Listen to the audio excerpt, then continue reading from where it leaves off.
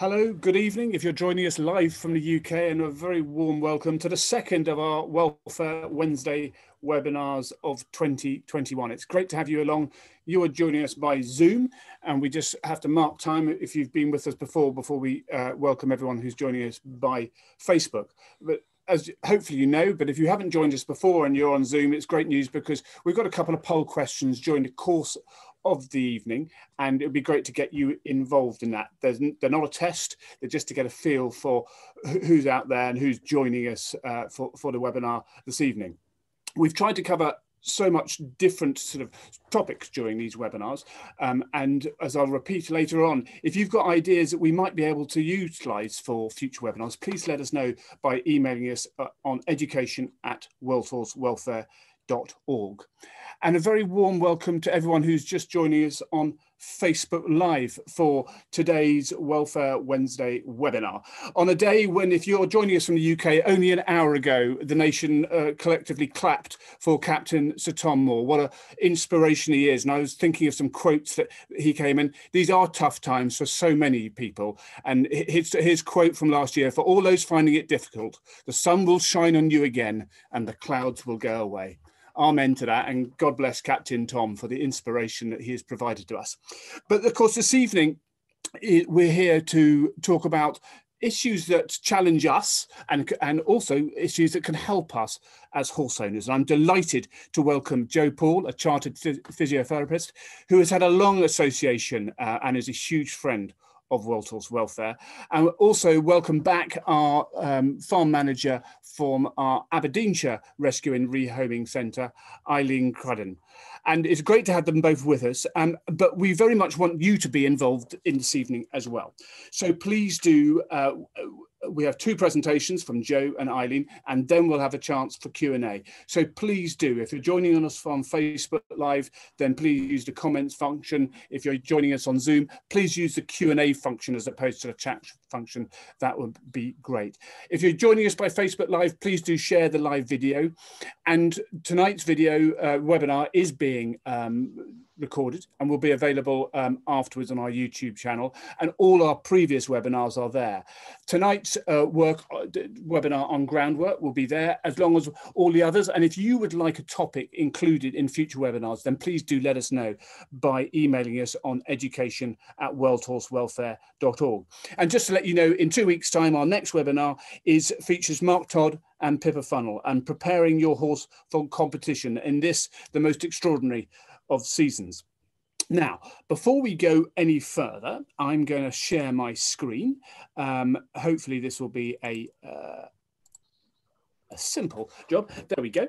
And then, so building strength through groundwork, that's the topic of this evening's webinar. Try and get it to move forward. We just want to get you involved in a poll. So if you're joining us by Zoom, you'll be able to get to answer this. And if you're joining us by Facebook Live, unfortunately you can't. So please do next time, do register on Zoom and you will be able to. No right or wrong answer. Just want to get a feel. Do you work your horse from the ground in hand, lunging or long reining at least once a week? Simple.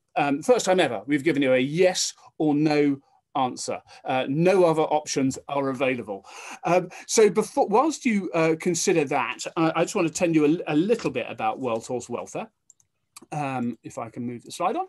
And it's a charity that was built on supporting the horse-human partnership, and we do this in so many ways, and we do it across the world, in Europe and in 16 countries across low and middle income countries across the globe. And part of our work is around caring, and in the UK we have 4 rescue and rehoming centres. As I mentioned earlier, Eileen is is the centre manager of our farm in Scotland, in a Belwade farm. And just to give you a feel, we normally care for over 350 horses at any one time, and last year Belwade brought in over 100 horses, 108 horses in 2020, and rehomed 89.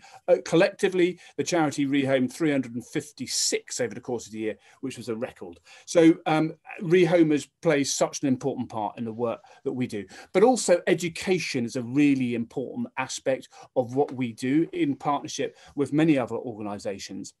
And as I mentioned, these webinars are here to help us as horse owners. And tonight, it's all about groundwork. And groundwork encompasses any time we spend with our horses when we're not riding or driving them. And it includes everything from day-to-day handling to capriole and everything in between. And it's associated with a wide range of benefits that I hope will come really obvious tonight. Now, before I hand over to Joe, I want to find out from Basil just where we got to with the poll. And there you go. So 3/4 of us have or do work our horse on the ground once a week, at least once a week. 1/4 of us don't. It would be interesting in a few months' time, having heard tonight's webinar, whether those numbers will change. But thank you very much for taking part in that. So now I'm delighted to introduce you to Joe Paul, who, as I said, is a chartered physiotherapist and a great friend at a charity. She runs, works in East Lothian at Woollan's Equine Rehabilitation Centre practice and provides clinical education for physiotherapy MSc undergraduates and delivers postgraduates courses and lectures on whole horse rehabilitation worldwide. And together with Eileen, that whole horse rehabilitation concept is something that has served world horse welfare well for so long. One quirky fact about Joe you possibly didn't know: she has become a rock chick because following her son's band Never Now, and she's gone as a rock chick to some of the dodgiest venues in. Maybe if we have time, we can find out which was the dodgiest venue in Scotland. But Joe, over to you. Thank you, Rolly, and thank you so much to World Horse Welfare for asking me to come along and speak about groundwork. I spend most of my life doing groundwork with horses, so it's great to come and speak to you. Gosh, it's a huge subject, absolutely enormous, and so my aim tonight is to try and empower those of you that don't think that you've got the skills to do groundwork to get started, and those of you that incorporate groundwork in your training, maybe give you some insights into the therapeutic handling side, because obviously I'm coming from the rehab side, and there's a few dodgy tricks that we use with the rehab horses that maybe would be useful for you to join up with your normal training groundwork. So as Rolly said, what is, groundwork is anything you do that's not riding or driving your horse. Anything when you're on the ground and you're with your horse. So that's nice and easy. General day-to-day handling, working in hand, which can be leading in and out from the field, long reining, and all the way up to the wonderful dressage horses that you see being worked on long reins. Joe, do you want to share your screen? I will do. I was just, yeah. All right. There. Have we got everybody now? You're good to go. Yeah, good to go. Right, so when's groundwork useful? Well, mainly we do groundwork in all of the cases so that you can optimize your horse's movement patterns. And once these movement patterns are correct and efficient, then he will strengthen so much better. So all of the exercises that you're doing are going to work better, strengthen him more.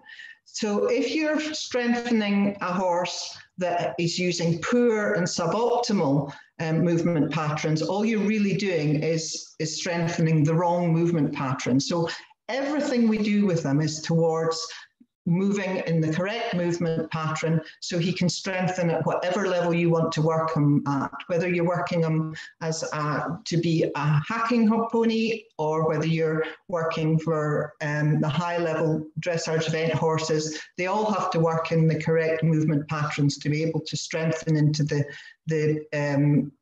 for the job that you're trying to do with them. But let's just think about very basic of where we're going to handle a horse. We want to have him moving efficiently so that we can improve his balance. If his balance is good, his manners will be better. He will be easier and safer and much more pleasant to work with. And that's going to improve your confidence if you have not done an awful lot of groundwork, an awful lot of handling. So when else would we use them? Well, let's start at the very beginning. If we use a box rest and working with them in the stable, things like just grooming, placing his feet, picking his feet up, all of these things, if we are asking him to do them in correct movement pattern, we're giving time to think, then it's going to make it much more pleasant to work with that horse. So we're going to improve our confidence. Leading in and out from the field. If he's working in his own space, he's improving his body awareness, he's going to be much happier, much safer, much more relaxed to walk in and out, and a pleasure to handle. All the way through to long reining and lunging, which are more, if you were trying to strengthen the movement pattern, increase the stamina, etc., then lunging is a great idea. And also when you're long reining, to get them out and about to see things around. And we'll touch on that a little bit later. General fitting work. If you have found that you either not got the time, you're waiting for a saddle to arrive, or maybe you've been ill, or you've an injury, then sometimes just being on the ground is a good idea, and enables you to keep the horse taking over and keep them working, so as that you can be ready to go when you are ready to ride.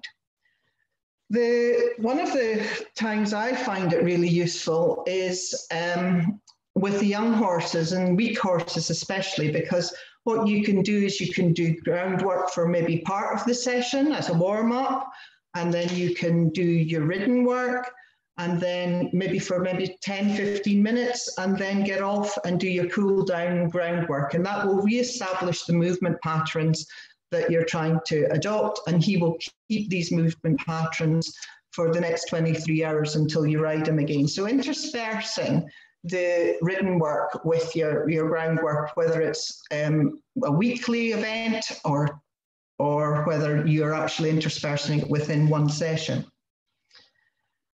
Yeah. Sorry, I got lost there. Yeah, the other thing is, if you are working your horse and he's had an injury, for instance, and he's had gastric ulcers, or he's had tack that hasn't fitted, sometimes just working him with that tack will improve his confidence that actually that's not going to be a bother. And then right through to the ridden work, if you think about your rider who has been ill or has been injured, remember, even an experienced rider that is holding an injury and blocking the horse's movement will probably be better doing groundwork rather than sitting on the horse until they feel that they're ready to go again. So what tips can we actually take from the therapeutic handling side of groundwork and apply them to all horses? Well, the first thing we want you to do as a handler is be confident about where you're going when you actually move the horse. Hold on, sorry. Basil, I'm trying to, here we go. So when you're doing any sort of leading or working your horse on long reins or on a lunge rein, as we're doing here, then make sure that you are pointing your pelvis in the direction you want to go in, because that's going to give a horse the verbal cues or the body cues that actually you need where you're going, and so he's going to be going in that direction too. Also, you want to make sure that you are in balance. A handler that's in balance is just about as bad as a rider that's in balance, because if you're actually holding on to the horse's,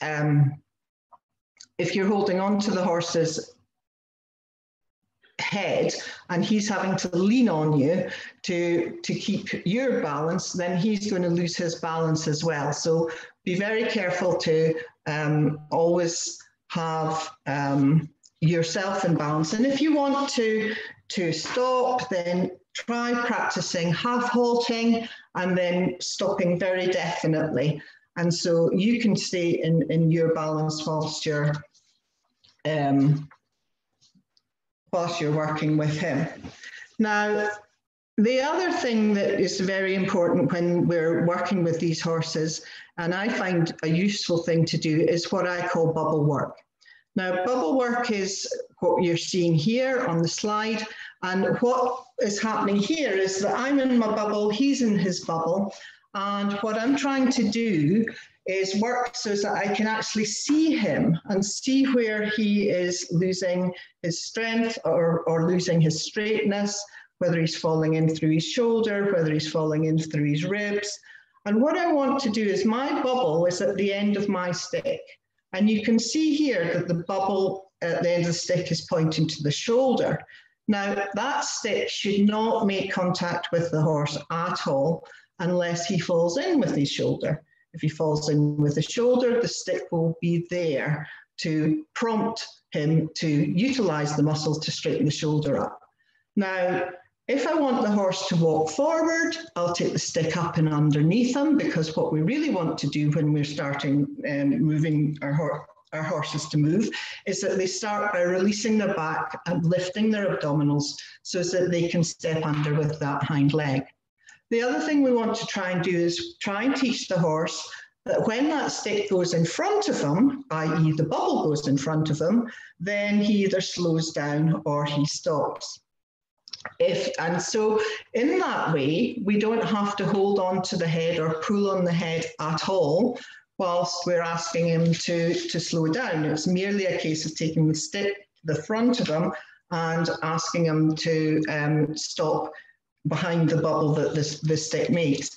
If you find that he's not going to do that for you, then one of the things you can do is very slowly walk him toward a wall, and using your voice, say whoa and whoa and whoa, and see if he will stop very calmly, very quietly at the wall. Now, the reason that I would use that strategy is that he is then using his own body awareness, his own balance to stop.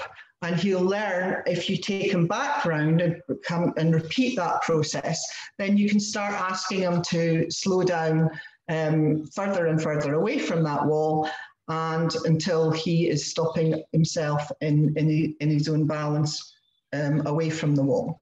So that's quite a nice little tip to use. The other thing, if we can have the next slide, is if you're trying to work on your horse's straightness, then use the wall or the fence of your school to do your transitions. Walk them along, do your transitions to keep them straight. And then as you progress, you can walk the horse further and further away from the wall. So you're actually improving the straightness without him hugging the side of the school. And you can see here, I'm still using the bubble work as we're going along. From the slides, you can probably see that I've just got a cavesson on and a lunge rein. This is something that I do regularly, and very rarely do I have to use any more restraint. You have to use the tack, of course, that you feel safe with, but you need to be able to allow him to move, not have any of the tack restricting him. Now, we've gone on to this slide, and one of the things that you want to look at when you're doing your groundwork is, let's consider what actually is going to help the horse most. Now, if we think about the posture of the horse, that will give us an indication as to what's the best way to work him. Now, the posture that your horse adopts is a mark of the history of how he's moved, and very often through maybe problems with training, problems with conformation, problems with shoeing, then the horse will have adopted some form of posture. Now, the posture really come in about 3 different types, and depending on which type your horse is, will dictate what would be the best way to to work with them. Now, this is a sway back posture, and these horses very definitely, the traditional long and low work that we do with them, trying to get them to step under is a great idea. We need the abdominals to work with this type of horse. Now, the next type would be what I call a straight back or a herring-gutted horse. Now, this horse, there's no way you want to do long and low, because if you have a look at his abdominal muscles, then they're already absolutely locked on. So to ask him to lift them some more, to lift these back, is really going to be counterproductive. So what we would do with this horse, or what I would advise to do with this horse, is work very much on the lateral bend first, before then working on the rest of the range in his back. Now, the next horse would be what I would call a S-backed horse. And these horses are very poorly muscled at the back end. Now, the temptation with this horse is to send him trotting up and down hills. And the problem with that is you probably knock him lame, because he's obviously weak there because there is some form of problem.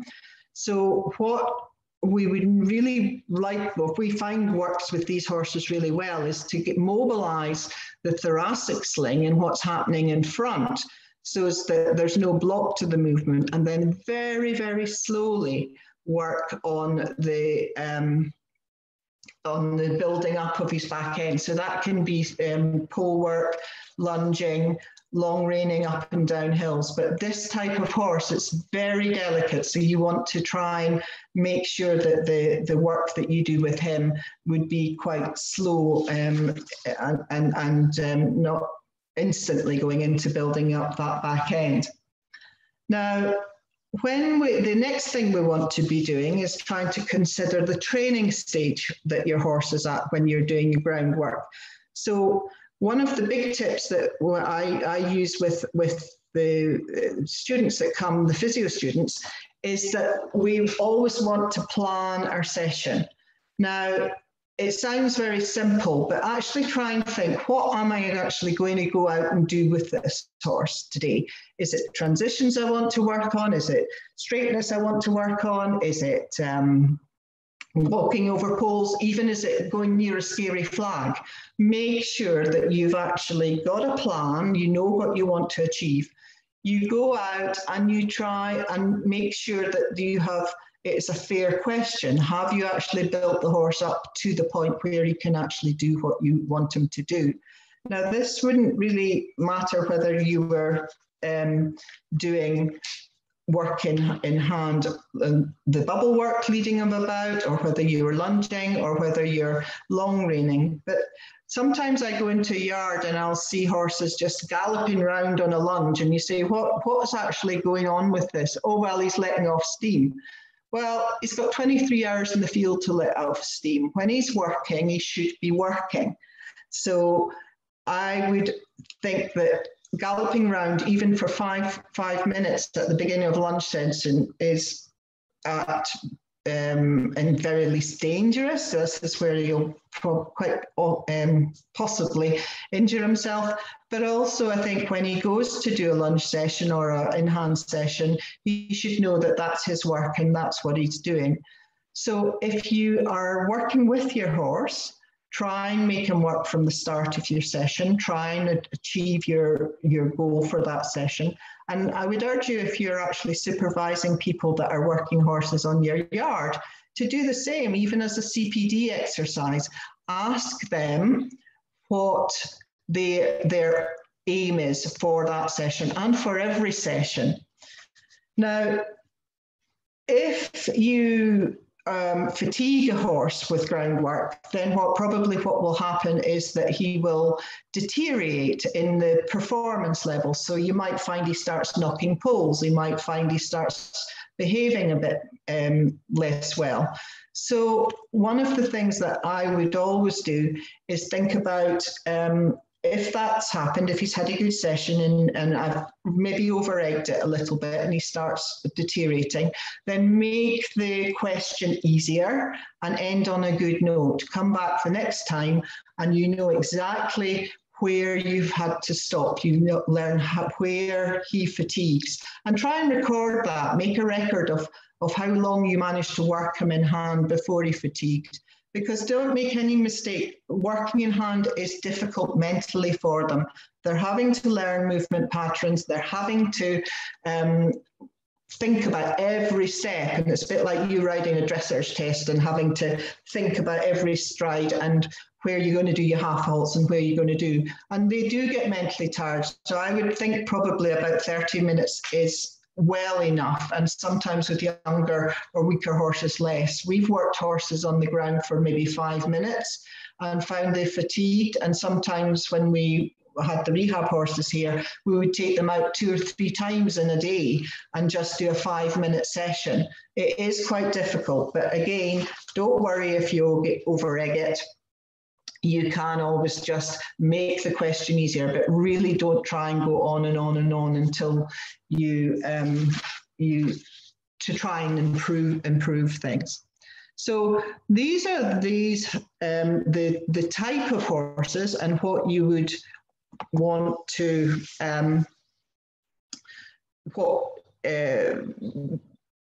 you would like to do with the different types, and that will make your work time far more efficient. So let's go on to a few exercises that we can actually do. I would like you just to think for the next couple of minutes, which route would your horse take over this pole? Would he go the green path, the yellow path, or the red path? Just think about that for a second. And whilst you're thinking about that, what the exercises that I think are really useful when you've got a horse that's on box rest are your bribe stretches, placing the horse's foot. So I call it quadrant stretches, but basically you take one foot and put it in front of the other, or one foot and put it behind the other one. The other thing you can do is rock the horse side to side through his front legs, rock weight transfer and rock the horse side to side through his back legs, rock him from his front legs to his back and back legs to his front. All of these are movement patterns that he has to use when he's out and about. So if we're thinking about maintaining the movement patterns for horses when they're on box rest, then these are all things that are really useful and very easy to do. And if you think about it, if you place one hind foot in front of the other hind foot, that's the start of the movement pattern to ask your horse to move over. And if he learns to move over and you give him time to absorb that request, so then he learns that he can step under, he can cross over. Now you can use that exercise when you take him out in the school for doing small circles, or when you want to walk him over the poles. It's the same movement pattern, just you slightly increase the difficulty of the functions as you go along. Just before we come back to the pole work here, the next stage would be working in hand, and the bubble work really is useful, and I would encourage you to play with that. You can't do your horse any harm doing with it, and don't underestimate the time that you spend with your horse. Just walking him about, just leading him around, you learn each other's language, you learn each other's moods. And it's so much easier if you do learn each other's language, because when you're out and about, you can use the bubble work, you can start working away from the horse, working his transitions, keeping his straightness, improving his turns, and even just thinking about using the bubble work in and out when you lead them in and out the field. Sometimes people spend 10, 15 minutes leading their horses around every day. So if you can actually use it productively rather than just dragging them in and out the field, you've actually done groundwork. And your horse will learn to stay in his own space, be aware of where he is, and be much more pleasant to be with. So let's just do a little bit of a quick run through some pole work that you can do. Now, I know somebody's going to say, my horse would take the red route. Most horses don't want to use one more calorie than absolutely necessary. So most horses would take the green route. And I use this as a therapy process, and so that if I set up the poles so the horse will take the easiest route, then very often I can achieve the movements that I want that horse to learn and to practice. So let's look at just a few exercises. This one's called the hog's back. My job as a handler is to stand in the middle and to make sure he keeps walking. This is a good, and I'm using my stick to think about whether he needs to lift his tummy up and stay on the bend, or whether he needs to keep his shoulders out and not fall in through his shoulders. And that's my only job. I'm only looking at keeping him straight on the circle and keeping him in walk. His job is to decide to lift up his feet, decide what stride he's going to hit these poles on as he's coming round and going over the poles. And I'm only using the 2 poles because I want him to learn how to adjust his stride and hit these poles on the correct stride. So this is quite a nice one that can be done on both reins. And these exercises are done in walk, and they're actually mechanically very easy for the horse to do. But if he's finding it very difficult, then if he's stiff and he thinks it's going to be difficult, then what he'll do is he'll make it himself come over the lower end of the pole. The higher end of the pole just encourages him to lift his inside abdominals, so as he's got space for his inside hind leg to come through. The limbs on the inside go through a high and short arc, and the limbs on the outside go through a long and low arc. Moving on, this is a slalom, so you would go back and forward, again using the bubble work so that he's working in his own space. This exercise, whereas the hog's back is just on one rein and it's circle, this exercise is looking at change of direction with the horse. So this would be akin to and getting him ready for things like serpentining, loops, and even into his 3 and 4 time changes as well. It's the same movement and changing direction. He's also having to work his limbs through diagonal range, and so only he's working through weight bearing through his diagonal ranges, and therefore and also the range of motion. So he is again thinking about working limbs diagonally, which is going to be a start for your lateral work. A couple of minutes, Jo. Then the straight line poles, these are actually the most difficult because the horse has to change his orientation of his rein every stride. So don't start with straight line poles. Start with 1 pole on the ground and then go on to the hog's back exercise, because that really is the easiest one to get the horse going. Then trying to go on to trot and the faster paces. With the faster paces, you'll improve the stamina, you'll improve the strength, but you'll also increase the concussion. So if you increase the concussion, obviously you've got to be very careful if you have a horse with an injury. And you can build them up. This one, obviously, he's thinking about where his limbs in space. You can see that outside hind leg lifting up far higher than he needs to. But he's just learning about his body in space here and learning to keep a rhythm. And he's got his tack on here because this little horse was very adverse to tack and girthing at the time. And you can see here we've raised the outside poles. Now he's quite clever. He said this is quite difficult, so I'm just going to go like a motorbike around these poles. So unless you have control of the inside abdominals for these raised poles on the outside, then you would probably be better to do this, which is the 2nd and 4th pole up on the inside, and that is going to encourage him to stay straight. And although that looks like a mixed match of a load of poles, then if you look at the height of the poles through the middle, it's actually quite low. So mechanically, there's very little stress with that. So once you've done your poles, you can start adding in, you can mix and match these sort of easy exercises. You don't need to have 40 colored poles in a lovely pattern. You can if you want, but you can get by with 2 or 3 poles, using transitions before the poles and after the poles, and then introducing work on the slope.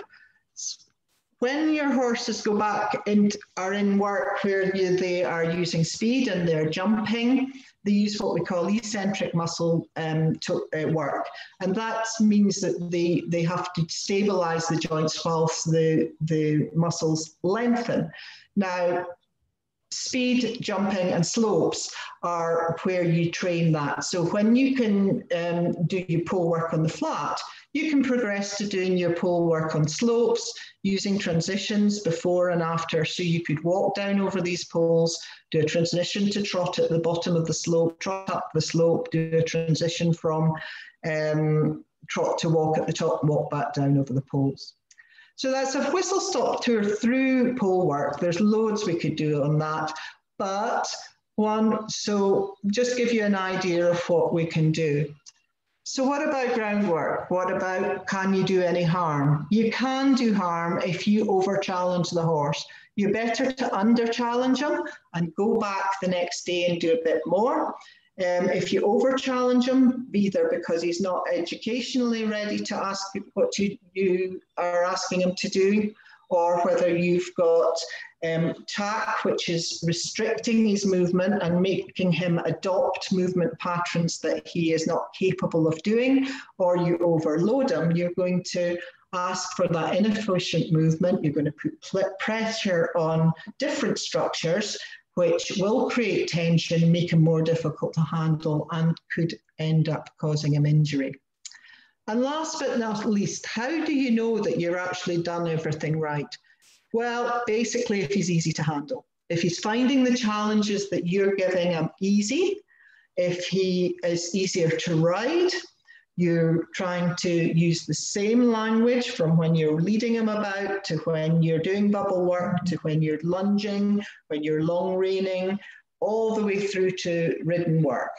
And if he's finding everything that you're doing easy and he's understanding, then you are doing it right. So always try and communicate calmly with them, try and communicate clearly with them, and consistently with them, all the way from moving them over in the stable to your high level competition, and set them up to achieve.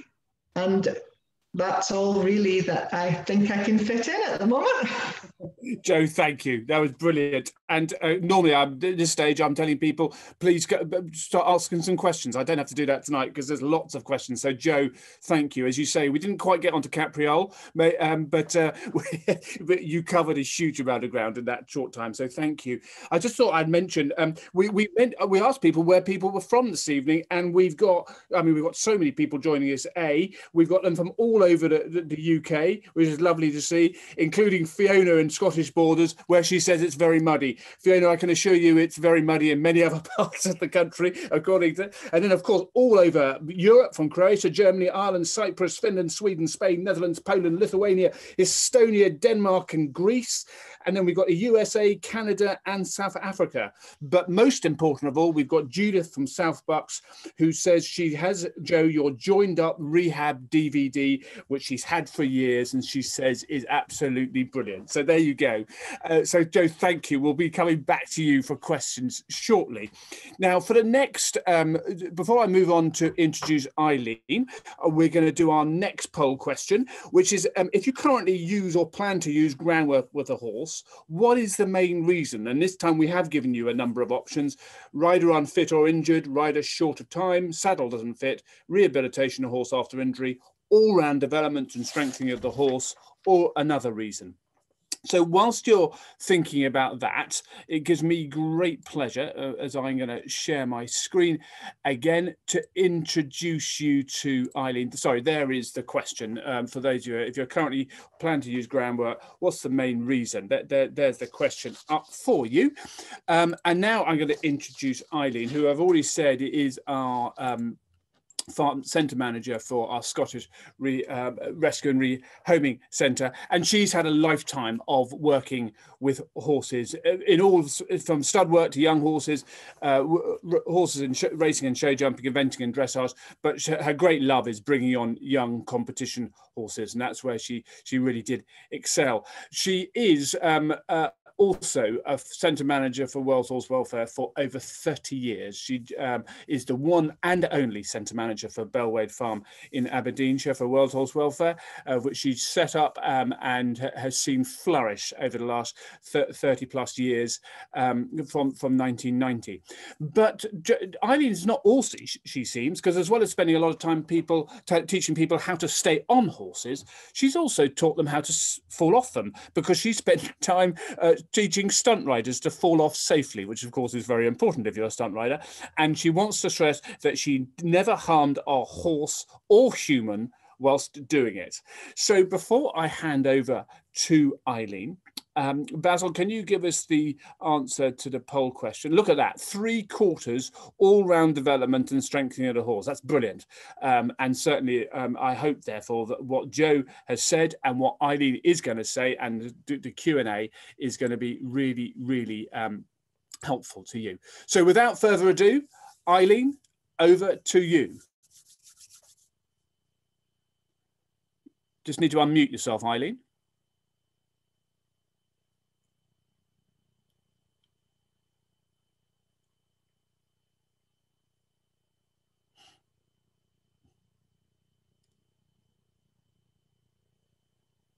Are you okay? You're still muted. What? No, you put yourself back on mute again. Try again. That's right. It. Done that. All right, I'm away.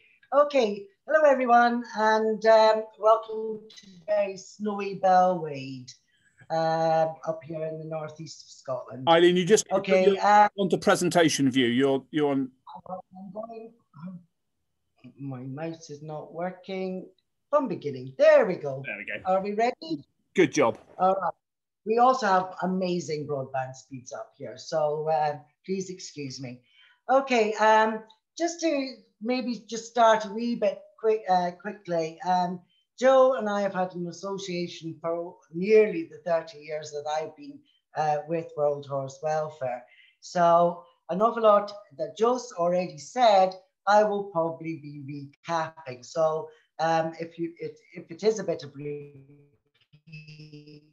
then I apologize, but it's never, you can never say enough about the basics. Okay, so building strength through groundwork. Now, when do we actually start this? Now, Mother Nature has already started this.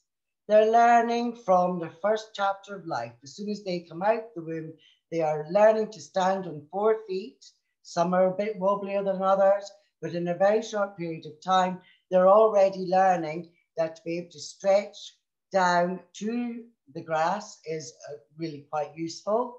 And as you can see from this foal, it is already taking up a great stance. Quite comical, but actually it tells you an awful lot about the foal itself. Looking at the hind feet, it's right behind it. It's already incentive of being able to flee because they are animals of flight if and when it is necessary. So in all, it's all a new adventure. Now, I will say that, Belwade Farm is one of 4 farms of rehabilitation. We never know what sort of horse, pony or donkey will come into our care at any one time. Now, to say that we are lucky at some point to see the foals at the start of their life, but we also will maybe come across 12-year-old mares that have had foal after foal and never been handled. So where we start from the rehab work to what we see in the rescue and rehabilitation centres is that we start building blocks. we're fortunate last year that we actually had about 12 foals born. And this gave our staff a great opportunity to be able to start foals life right from the start. This was, it's all a new adventure for the foals. These two here are just last year's foal, born around May time. They have been weaned. It was very successful without any problems. And they were quite happy to accept human interaction at a very early stage. Now, remembering that our foals, even at this groundwork level, are going to be caught. They're going to have halters put on them. They're going to be taught how to be led. We lead them from both sides, so we're keeping them balanced right from the start. We're also bringing in things like picking up their feet independently. As you see on the right-hand side in the photograph, this nearly yearling is actually trying to establish a good stance to be able to pick up one foot. This is all a learning curve. The handler is always being positive. It's always a positive reaction. If there's any negativity, then we go back a stage till we get that positive reaction. At all, that is counteractive. So therefore, start the way you mean to go on. All positive thoughts. Horses, at any time that are habitual, and what you do on a repetitive scale will always stand them in good stead, and also for you as the handler. Now, before we go on any further, I'd just like to bring back, now this is a wonderful diagram that is available on the internet. You can download this. I look at this quite a lot, actually, just to remind myself, even after over 40 years of horsemanship, just look at how the horse develops skeletally. Now, there is a thing called open joints. Now, a horse has many joints in its body, just like you and me. And as we mature in age, those joints, what they call, close up. Now, for want of this presentation, I'm going to just use the word mature. Now, as you can see, the color coded here, from birth, the feet is the first thing to start maturing. Now, as horse people, you will know that the farrier, if you see a foal that has an issue with its feet, you have a very limited time. And the sooner that your farrier is able to get and establish good foot contact, and I will come back to this later, then the better. So without going through too much veterinary stuff, I'm just going to keep this quite simple. But as you can go with the color coordination, when we're looking at the horse's spine, the place that we're going to be placing the saddle eventually, or the driving harness, or the pack saddle, or whatever sort of accoutrement you're going to be using that horse for, then you will see that the purple color here is the last structure that actually matures, and that's the spine. Very, very important part, but also takes a long time to mature. At this stage, I will also mention, and it's something that a lot of people don't realize, is that we look at the blue part, the dark blue part in the horse's head is actually the lower jawbone. So this is also a major structure that we need to keep an eye on. Right, just keep it in the back of your head, because what we also have to think about, you know, I will say the horse hasn't quickened up in evolution, okay? It is what it is. But 6 years seems to be a long time to wait, doesn't it? So normally we look at maybe a horse that's 3.5 years of age. It does depend on the breed. It does depend on the height of the horse. The higher the horse, when you're starting to look at over 16 hands, the longer it takes to mature. It is what it is. So you have to think about the way forward for this. Now, we in our rehab centres, we tend to use the lunging and long reining and pole work, which Joe has so kindly introduced at a very early age of rehabilitation at the farms. But we look at what we're trying to achieve here.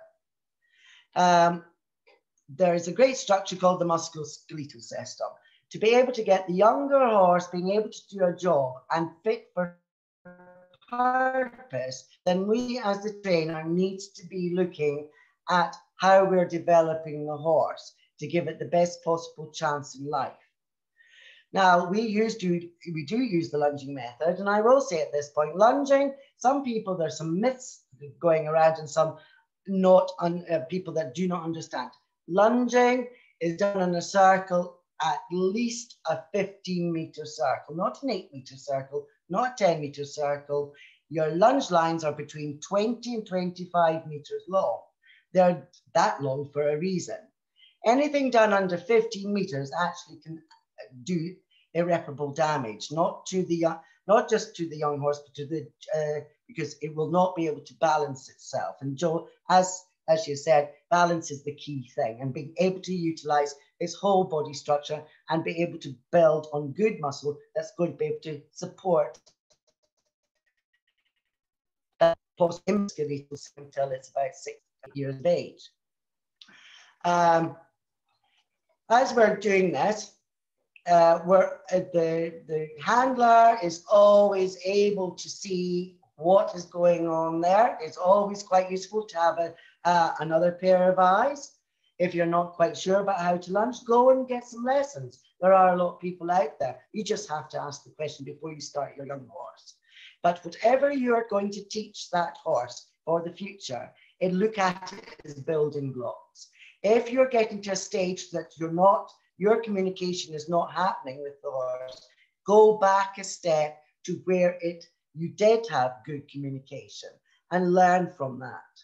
Now, whether you're dealing with a 4 or 5-year-old horse at the early start, or whether you're starting off with a 12-year-old youngster that's never been handled, as our staff do very more often than not, then the basic blocks are still the same. Start where you want to go on, do short sessions, learn what your horse is telling you, and also your horse will learn from you if you've got a good attitude, good, positive, competent attitude all the way through. If in doubt, ask for help. Ask for the correct help. Look for the qualifications from the people that can actually help you. Everybody's an expert, but not always the right expertise. So how are you doing on this? We're hopefully got, the commands by the voice, the going forward, the rhythm, the tempo. The horse is learning how to balance. Joe loves that bit. It's also learning to carry itself. Now, the horse knows how to hold the horse's head up. I was always trained the horse's head, or your reins, I should say, belong to the horse, not you.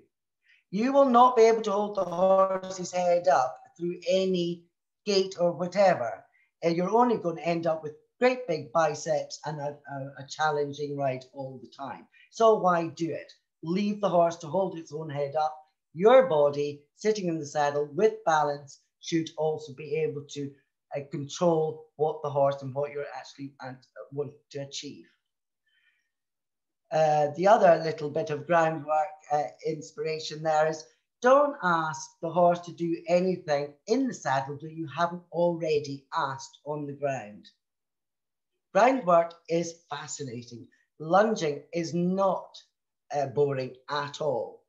Lunging, when you're thinking about it, it's a 15-meter circle at least.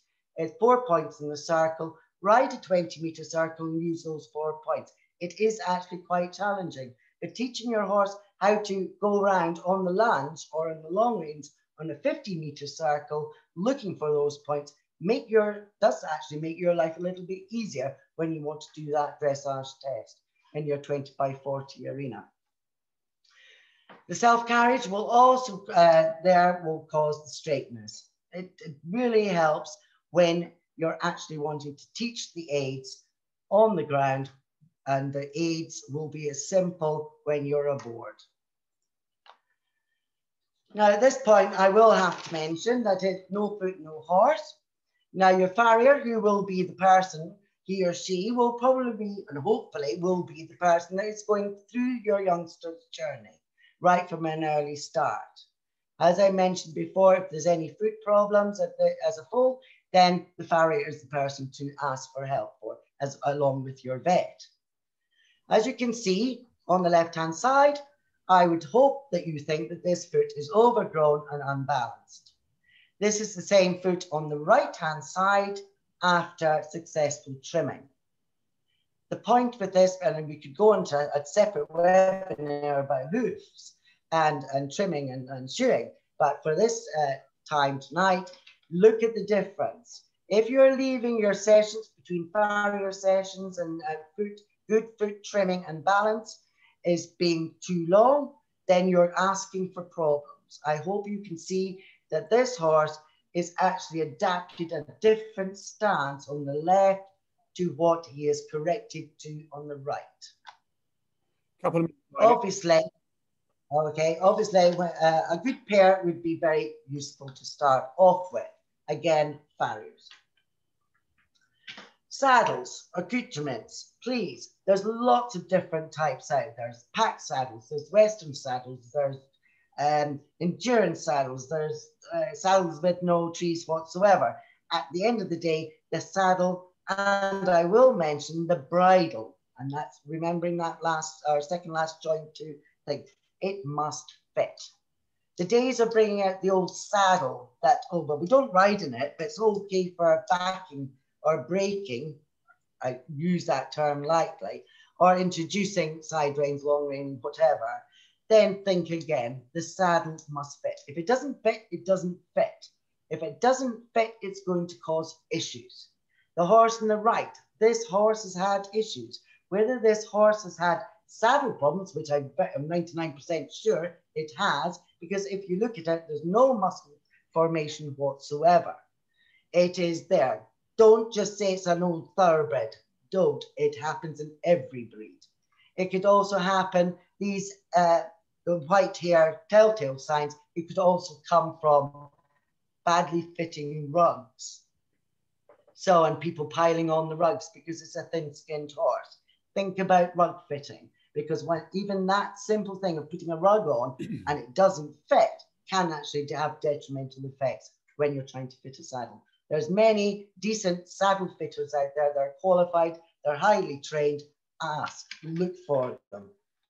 You're on the internet, look for a good saddle fitter. We'll say the same thing for bridles or any other bits of equipment that you might reach out for. As far as the mouth is concerned, then think about it before you start looking for a noseband that tightens around and stops the horse's mouth from opening, or any other bits that you think might be a quick means to an end. As long as it fits and as long as you're trained to use it, perfect. If not, don't do it. Eileen, now, I'm running out of very much time. Just take 2 seconds on this, just to give you an idea of what we do. Isla, deemed unsuitable for one discipline. You can see from the slide there, you can look back to it. He came in 5-6-year-old, lame behind, poor foot balance in front. We rehome our horses on our rehoming scheme. We're very lucky to rehome this particular horse to a very experienced groundwork trainer. And to say that this horse turned from a non-suitable athletic career to somebody or a horse that ended up competing at the World Equestrian Games last time around, and to have an absolute balance, perfect outline, perfect tempo for the gymnast to be able to hold that stance for a certain amount of time, just shows you groundwork can be exciting. Thank you very much. Eileen, thank you. And what an inspirational case example. I'm not sure if it's true, but I think Isla was next to Zara Phillips' Toy Town at the 2002 World Equestrian Games in Jerez, which was lovely because our president, the Royal Highness Princess Royal, went to see Toy Town and managed to see Isla at the same time. It was lovely. Brilliant. Now, imagine we've got a lot of people listening from Scotland, so we are at the bottom of Ben Nevis looking up because there are a shed load of questions questions, if that's the director. So Eileen and Joe, if you can keep your answers as tight as possible, that would be brilliant. So to get us going, Joe, when you were doing groundwork with the horse, is it better for him to be wearing all the tack he normally wears when he is ridden? Yeah. I think yes, with the exception of I would actually put his saddle on, etc., get him used to having his tack on, being confident with that. But one of the things I usually use is just a cavesson, so probably wouldn't work off the bit. I find I get more control and I can do more with just a cavesson and a lunge rein. So yeah, but I'm quite happy for him to use it. Brilliant. I think we're going to come back to that as well. Eileen, if a horse is solely doing in-hand work, how many miles would you recommend as optimal? Well, depending on why you're doing that. Is it because of injury? Sorry, I didn't quite get the whole question. And how long can you walk for? I mean, your horse can cover quite a lot of acreage or miles in its field, if that is the case. If it's after injury, then it's a little bit every day increasing the amount that you're doing in minutes. Remembering it's not just a walk. It's not a stroll. If you're going to go for a walk, walk. Yeah. You know, get that tempo going. Get that heartbeat going. Excellent. Thank you. That. Good. Joe, what's the best exercise to improve top line for a horse with kicking spines and osteoarthritis? I think the main thing I find with horses recovering from kissing spine is that you want to get the muscles on either side of his back moving reciprocally, so one side and then the other side, and that tends to keep him as good as possible for as long as possible. So really the exercise that I showed you, which is the hog's back exercise, and then the changing direction. So the hog's back on each rein, and then the slalom, so that his muscles are working one side, then the other, and then progressing through to the straight line pole work.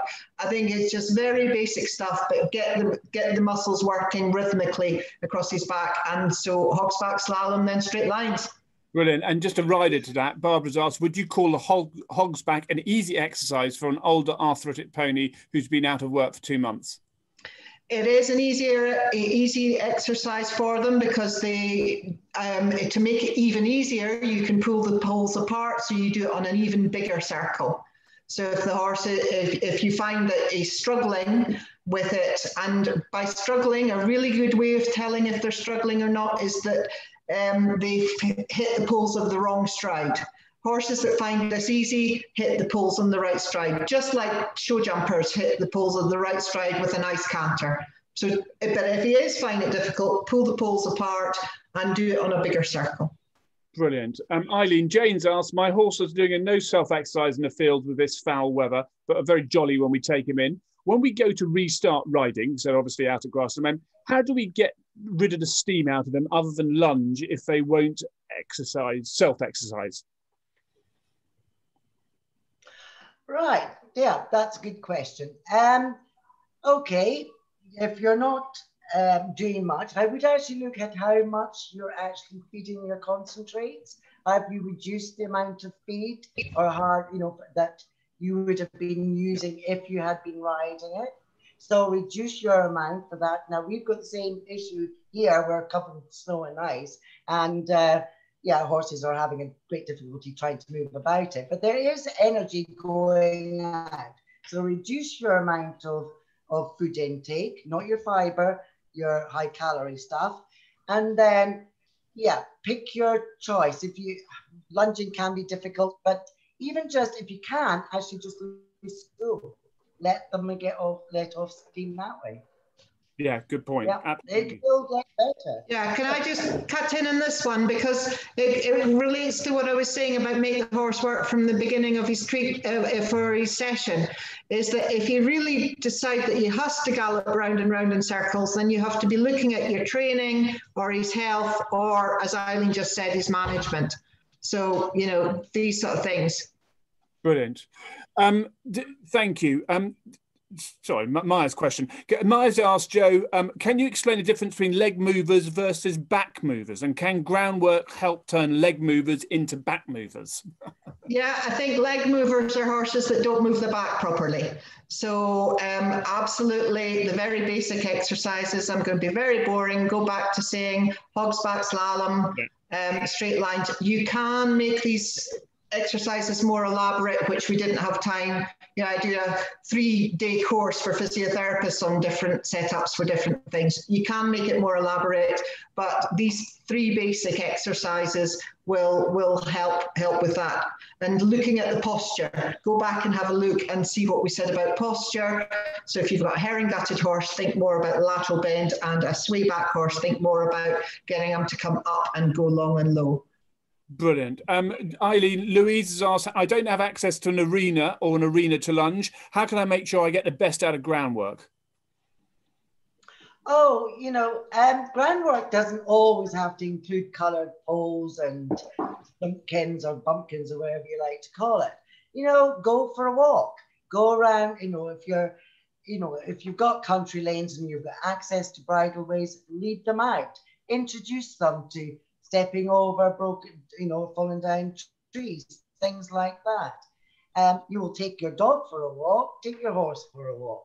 I know it sounds, oh, well, what's the point? But it is actually keeping their mental attitude correct. And also, again, as my previous answer, if it's a walk, it's not a stroll, it's a walk. Mean it, you know, not everybody's got a wonderful menage. And your point there, Eileen, about using the natural, I mean, I know, you know, curbs, you can stepping up and down curbs, I mean, you can improvise, can't you?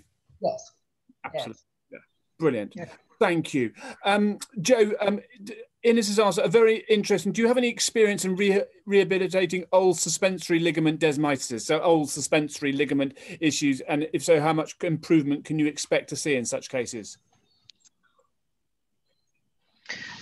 Yeah, I mean, it's like any pathology. From the physio point of view or from the groundwork point of view, it's getting the whole body movement correct. Because if you get the whole body movement correct, it takes the pressure off the area of pathology. Yeah. So yes, you'll have had lots of treatment for that particular area, whether it's veterinary or physio or electrotherapy, whatever.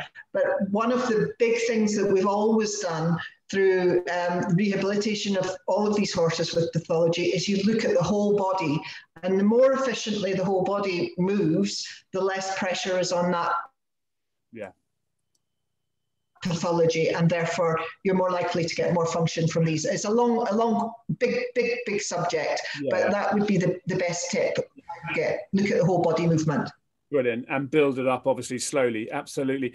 Build it up. Yeah, and keep the walk. The walk will improve your movement patterns through your muscle patterns. Yeah. So do a lot of muscle pattern stuff in walk, which is a very low concussive force on the injuries, and therefore, you know, get your movement patterns going walk before you introduce the more concussion trot work. Brilliant. The questions are still coming in quicker than we're answering them. So, Eileen, Eleanor's asked, at what age should you start groundwork? Oh, groundwork, as I said, from the beginning. To be honest, groundwork is not just, serious working and in for riding. Groundwork is starting from the beginning, though. As soon as you, not everybody has a fall from the start, but if you're buying a youngster, a 2-3-year-old, go back, look at the groundwork that you think that fall has been taught, I should say, getting tongue-tied. And in a lot of cases, people are, they're second-hand, they're bought, they're a youngster or their 6-year-old has maybe done something. What you think is what level they might be at, because, oh yes, I can ride it away, or it's really good over poles, or it's really good over a jump. And then you bring it home. So many times you hear somebody's bought the horse and it's not what they thought. Yeah. But actually, it's what the person who started them off might have a slightly different idea of where your thinking are. So there's the building blocks. Go back to basics. Start you want to go on. Okay, I'm going to keep in. Next one for Joe from Laura. Any tips for lateral work in hand? Yeah, do the slalom work and make tunnel of poles. So make like a diamond with your poles. So you've got 3 poles in the middle, 2 poles out about 1 meter from there, and then go out and another meter from the side, and then walk diagonally across your diamond. And you can walk diagonally across your diamond, or you can walk over 2 poles and then go straight, so you can work on your transitions in and out of lateral work as well. Brilliant. Thank you, Joe. Eileen, Becky's asked, how much should you use your voice when doing bubble work? Would it be the same as when you lunge? Oh, I would say yes. Yeah. Yes. Yeah. Yeah, use the same calm, consistent language you would when you're in the stable, moving them across, to when you're doing bubble work, to when you're doing lunging work, and then eventually ridden work, and then you can shut up and just ride your horse after as a progression to that. Brilliant. And just as a rider, that Sandra's asked, what length stick would you use when you do bubble work? I usually try and walk about 1.5 meters, 2 meters away from the horse. So I use a back to front lunge stick, quite often the old ones that the tails have fallen off. And because they bounce in your hand, and you can get them to bounce in the rhythm of the horse's walk without you having to use your wrists too much. So yeah. And if the horse is really difficult to handle, you maybe need to be a little bit closer. So you maybe just want to use a schooling stick. Brilliant. Eileen, Chloe's asked, are there any exercises you shouldn't do with a youngster? Oh, exercises. Well, I wouldn't be, there's the one thing that I don't like doing, and I wouldn't advocate is if you're going to lunge, do not canter. Do not canter them. It's totally unbalancing them. It's actually counterproductive. Asking too much of them too soon. I think the last photograph that Joe put up of possibly a youngster jumping out of his skin, that's too much. Yeah, it looks, oh wow, buy that horse. But actually, how long is that horse going to last? Yeah. So baby steps, build the blocks, and that's it. Brilliant. Enjoy. Thank you. Kirsty and Emma, related questions. Kirsty's asked, are there any lunging aids you would actually recommend? But Emma, I love Emma's question. How do you encourage enthusiasm when lunging? My horse looks like he's laughing at me. Also, no response to the stick, however much I make myself look silly, which I loved. What one do you want to answer first? I'll answer the last one, the second one. I think you need to have as much energy. If the horse is really excited, you have to just take a chill pill yourself and breathe and go into your quiet place. If the horse is really lazy and doesn't want to lunge, then you have to be uber energetic when you stand in the middle in your way you are. But also, if he really doesn't want to lunge, I would certainly be thinking, is he capable of doing it, or has he just done it so much he's so bored? And if he's bored, do something else. Transitions, poles, all the other things. Brilliant. There's another one for you, Joe. I think George has asked, any good books or resources with inventive pole work exercises that you would recommend? There are absolutely loads, and it's a very sexy topic at the moment. It's pole work, and we see all sorts of wonderful things. There's, I think the exercise physio on Facebook does quite nice ones, but there is a difference between the pole work I've shown you today and the lovely sort of big patterns of poles all over. I think these ones are more toward training and rhythm and straightness, whereas my ones are probably going back a step and you're looking at actually improving the movement patterns with them. So you can try my DVD. Yeah, absolutely. Good spot. Abby's asked Eileen, there's a few people have asked about PSD, proximal suspensory desmitis. Any useful tips or stretches? She's got a challenge with one that's as 9 months, he's still 2/10 lame, and I'm trying to find everything possible to help him. Groundwork has certainly increased his position and strength and is now more sound than lame. Any tips that we could give Abby? I think that's really one for Joe. Okay. We're talking about hind limb. Yeah. The quadrant stretches are really nice, which is just getting him to stand with one leg in front of the other, behind, and then one leg behind the other. And then when he's confident with that and you're doing that nicely, then getting him to step over. So he stands with one leg in front of the other, and then you walk him off the first stride at a 90-degree angle in one direction and then the other. And really that gets him used to using his limbs through a diagonal pattern without putting an awful lot of pressure on the actual injury. I would be very careful about the ground you work him on. So trying to work them on firmer ground that's not slippy. As soon as you put these guys in the deep ground, they lose their stability, and then they're putting more pressure on their pathology or the weak area. And going back to the other question, do work on the whole body patterning rather than thinking about too much about the local area. Brilliant, Joe, thank you. And a number of people have asked about that, so I'll move over those questions. Eileen, Maddie has asked, what groundwork exercises would be beneficial for a spooky horse? A spooky horse. Okay, well, why is it spooking? Is it actually listening to you as the handler, or is he paying attention elsewhere that he's spooking?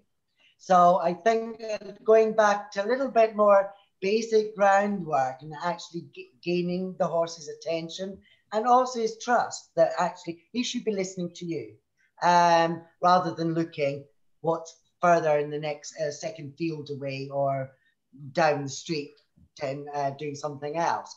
So I think it's actually gaining a little bit more attention from you. It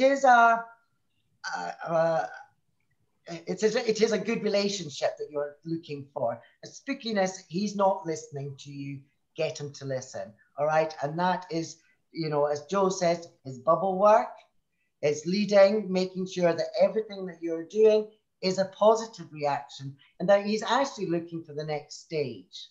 Yeah. If taking his attention away, give him something else to do. Brilliant. The other thing about that really is that very often with the horses I've had in for rehab, they spook, and they spook because they've got a problem. It's a sign that they're really struggling. So don't underestimate that rather than just being a naughty horse. Absolutely. There is no such thing as a naughty horse. Joe, Karen's asked, all your work looked to be in a cavesson. When or if would you work from the bit? When I want to, probably if I wanted to take him out long reining, I would probably work from the bit. So he gets used to keeping that contact, getting a contact or having a contact. But I think one of the relating back as well, if you don't feel confident about long reining them, then again, just stay with the cavesson. All of the work that we do really is in the cavesson, because if something does happen, I really don't want to have the pressure on his poll and on his mouth. Most of the horses, remember, I'm working with our rehab horses, so quite often incidents do happen, and I really don't want to be hanging onto the mouth to produce pain or fear or more tension, and I feel I get less problems. So, but the quick answer to your question is when I want to start introducing a contact with the horse, but I wouldn't lunge him. I would probably be long reining at that point and then riding. Brilliant. Now we're over time, but I'm determined to get through a few more questions, so we've got to be even quicker, please, guys. Daisy's asked, Eileen, my pony's field is nice and flat, so would this be a good substitute for an arena? Yes. Why not? Absolutely. Yes. Good. Excellent. Joe, James asked, Connie has a dip back and lacking abdominal strength. What can I do to lift his back? Bright stretches, rocking back and forward, lifting his front foot up and rocking back and forward, hog's back slalom, straight lines. Brilliant. Another one for you, Joe. George has asked, best exercises for a horse with bilateral hock osteoarthritis, now sound after corticosteroid injections for 6 months. Same answer. Good. Eileen, Terry's asked on Facebook, my lad is very much on the forehand and stubborn. Which poles would help him?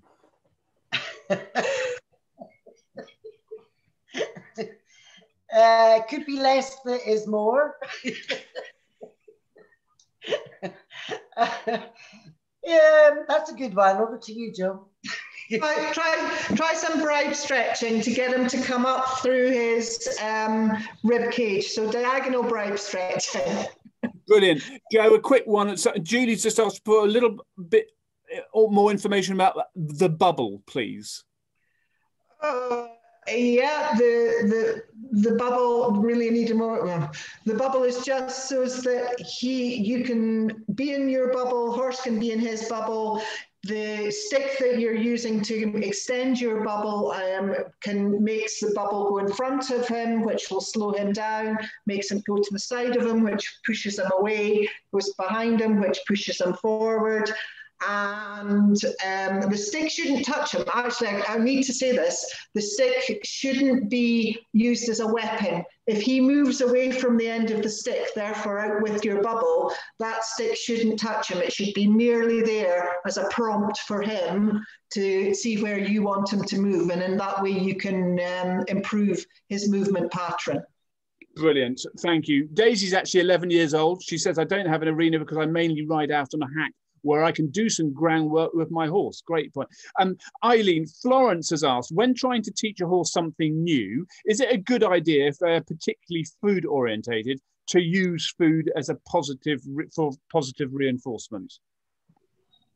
It can be, yes. Yes. I mean, it's if you're looking at the likes of tricker training or anything else like that, and there's a positive thing at the end of it, then yes, go for it. But remember, it is just a little treat. It's not a bucket. It's not a carrot. Because horses are very quick at learning if they do 10 things right, that's 10 carrots. Maybe not conducive to our overweightness. Yes, the timing of that treat is really important. It's a good question. What exercises would you recommend, Joe, for a rising 2-year-old with locking stifles? Actually, straight lines. Straight lines, and keep them, it's more the surface, keep them on the harder surface. So if you can walk them on turf or something like that, it's probably better than a deep arena or muddy ground. So and stepping over poles, but he would be one of the ones that I would keep off the circle, and I would not lunge to start with. I would get him out and about, long reining, and if you're not confident to long rein, walk him out doing bubble work. Brilliant. Eileen, Louise has asked, at what age would you suggest start lunging or long lining a young horse, an Arab in this case? It does depend on the actual horse itself. There's no hard and fast rule. But I wouldn't be starting to look at doing that sort of groundwork, circle work, really, till well after 3.5 years of age. Brilliant. Joe, Louise has asked, what voice commands would you recommend for lunging? I use whoa and walk on, turn rot, and I do canter, but I canter in big circles, Eileen, and canter. But I usually just use whoa. But what is important is that you use it consistently. So if you get the bubble work going and then you use whoa and walk on for that, then I think then you can use the same thing for lunging and you're halfway there. And Eileen, last question. Kira's asked, do you think it's too late to retrain a 19-year-old? Never too late. Absolutely. She has also asked, where do you start? And I guess, I mean, is there anything different in terms of retraining a 19-year-old to a 4-year-old? Yeah, 19-year-olds are usually naughtier. You know, it's all a new experience if that's the case. And the thing about it is find out what they do know, and you might get surprised at what they can do. Listen, thank you. The machine tells me we've answered 30 questions, but there are still 49 to answer. I'm very sorry we haven't got through to all the questions. I have tried to sort of get a variety, and there was quite a lot of consistency in some of them. So really sorry not to get to all of them. Blimey, it's been a session and a half. Eileen, what are your, having heard all of that, what are your take-home thoughts? My take-home thoughts is KISS. Keep it simple, build the blocks, enjoy it, look, listen, and learn from your horse. If things are going wrong, he's trying to tell you something. So go back to where it was good and move forward from there. Brilliant. Joe, what are your final thoughts?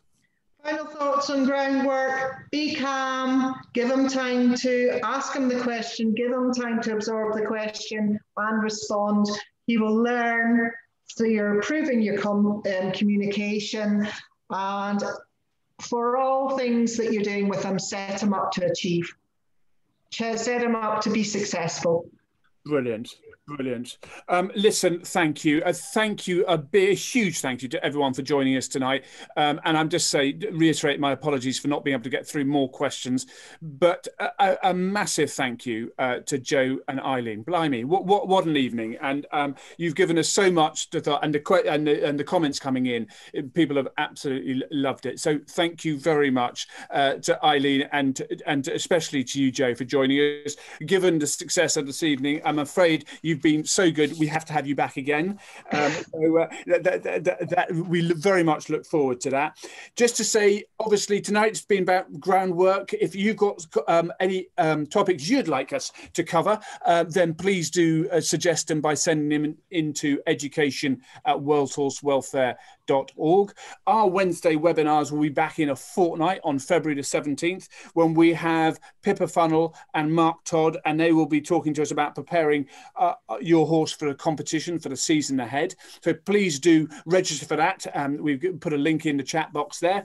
And thank you again for joining us in this mad world we live in. Hopefully life is getting a little bit brighter in so many different ways. What excites me most is the fact it's getting to 5 o'clock in the evening, at least where I am in the south of England, and it's still light. Spring is on its way, and so is our next Wednesday webinar. We look forward to seeing you then. In the meantime, take great care of yourselves, and thank you so much.